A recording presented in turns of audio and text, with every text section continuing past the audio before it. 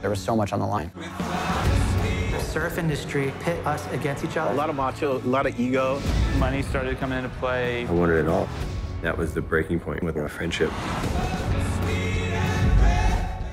I was a teenager kid, you know, like you're not really thinking about being possessive or you know, territorial, and being a white kid in a place where you're not really getting the respect you would if you were a different color or whatever you want to say. That was a way to be less aggressive for me. You know, I was just a little timid kid with all my good friends and having fun with it. So it wasn't a very, you know, strenuous, aggressive, trying to, you know, even the proving of yourself wasn't as, you know, hard for us because we were just having fun with it. That's what I told her too. Yeah, it was more fun than it was like, I gotta do this, you know? It was like, I'm gonna pull into a wave so my friends will laugh at me because I got smashed and stuff, you know? That was what I told her because that was highlighted in the movie, how, and I get why the Zimbalist brothers did it, but it was like a big, heavy moment, like you had to come to Hawaii and maybe, she's like, so who got beat up? I'm like, nobody got beat up.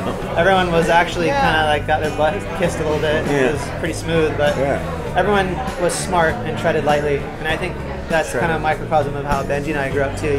You don't go around here in a small town like this thumping your chest. Right, and in the ocean is a place where it is the dominant one, and it's like no matter how ton or how cool you think you are, you're always put in your place surfing Pipeline and surfing those places. So we all came in the same playing field, like, holy cows, we made it, high five, let's eat some cereal, relax, and try again next week and see if, you know, we're live again. You know, it's just like, just all looking out for each other, all trying to be safe, but trying to push it as far as we could without getting really hurt, you know?